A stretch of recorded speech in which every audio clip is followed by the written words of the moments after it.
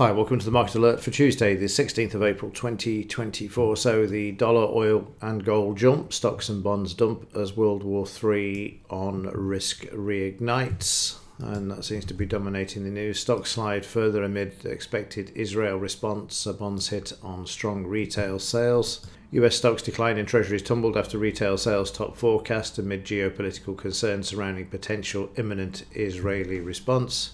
And that's what's dominating the news this morning. Israel vows to respond to Iran attack as West calls for restraint. Well, that's not going to happen, is it?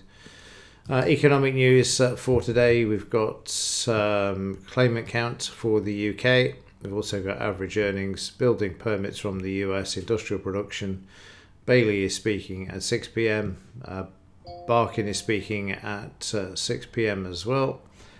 Fed Chair Powell at 6:15, so bringing out a few bankers today to try and support the market as well. They're probably scheduled already to come out and speak anyway.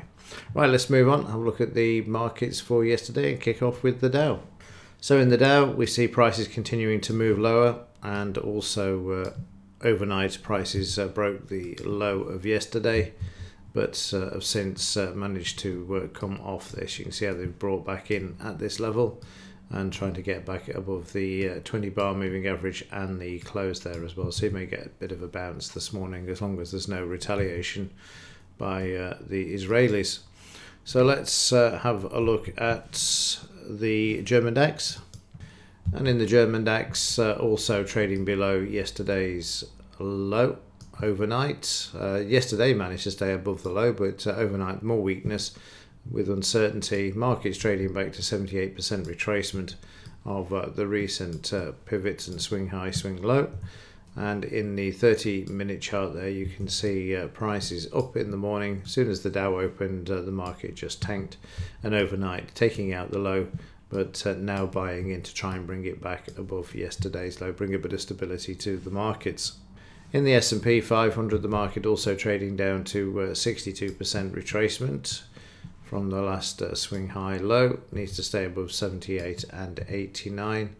30-minute charts, all was quiet on the Western Front until the cash markets open, moving prices lower. Again, trading below yesterday's low and currently at the 20-bar MA. In the FT100, this also moving lower during yesterday and overnight, the low being taken out. A lot of buying coming into the market yesterday for this market, having made its new all-time high, and you can see prices there also moving down. In fact, taking out yesterday's low quite significantly, but trying to get back to the S1 at the moment. We just had a bit of a spike up in the last 30 minutes there. In the US dollar, continuing to move up, but losing a bit of momentum there, which can be seen in yesterday's move. This one overnight also losing a bit of momentum there for the US dollar, which means that the metals will have stabilized. So let's have a quick look at those. Starting off in silver, managing to move back up yesterday. They had a shakeout yesterday afternoon, which we can have a look at in the 30-minute chart. You can see it. Price is moving down to just above the $28 per level, and after that the market continuing to move up. Overnight there's been a bit of a pullback, and price is now being pushed to the downside once more again. Probably going to see more of that today, putting pressure on trying to keep this market below $30 per ounce. If it breaks 30, then we're off to the races towards 50, but if not, then this market will be pressured back down to below 28.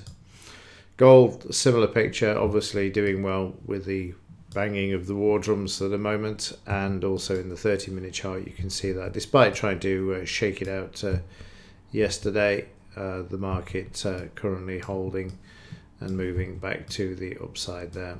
So sitting at the close at the moment, needs to hold this level, and if not, we'll see some weakness coming back in and further selling. Quick look at the gold silver ratio for yesterday.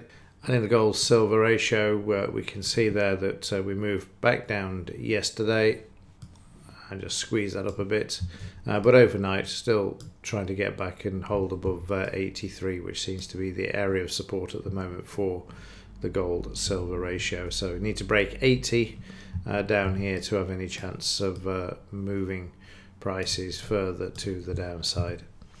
Right, let's have a quick look at yesterday's trades and what the market's doing overnight in a bit more detail before we conclude.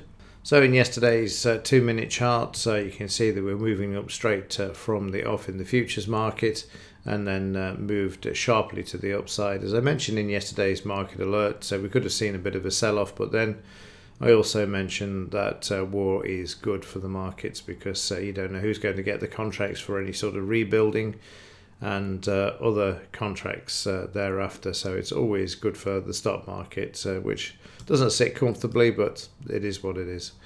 And yesterday we had a potential buy, the market moving up and then just moving the stop to break even, waiting to see prices come back below the 5 MA. Got to the R1 and then prices coming back, and I was a bit late getting out, and that was distracted with something else. But then the market coming back, which was a bit annoying. We then had a potential sell and buy simultaneously, and the buy won this one, and the market continuing to move to the upside, as can be seen there. But as it came back, taking the profits off the table before we then got into a bit of a sideways move there. So let's go through the morning session there rather quickly. We then had some news from the US, which we see the market react on a positive note to it, moving back up to the high, and then waiting for the US to open, and everything was going fine to the upside. We had a bit of a pullback there, having got through to the scalp, and then we had a potential sell. We had to get through the high on the sell, but then the momentum just flowed to the downside as the US sold off. At one point, if I just wind this back down at the R1, you can see that we had 102 points of profit on the trade, but by the time the market came back above the 5-bar moving average, we were down to 73 points there. So again, significant area of resistance there, which you can see support at the R1, and the market obviously stopping at this level as well, which can be seen there. Quick look overnight at the German DAX, and at the moment we're still not back above yesterday's low. At the moment we're still sideways. You can see we're stuck in a range at the moment, struggling with the 200 MA there, which needs to be taken out. So fairly quiet there. Daily chart trying to come off the 50 EMA there as well. Okay, that will do it for this one. Let's see what today brings. Who knows in these uncertain times that we're currently living in, but hopefully there'll be a few decent trades as well. So with that, as ever, thanks for watching. See you in the next one.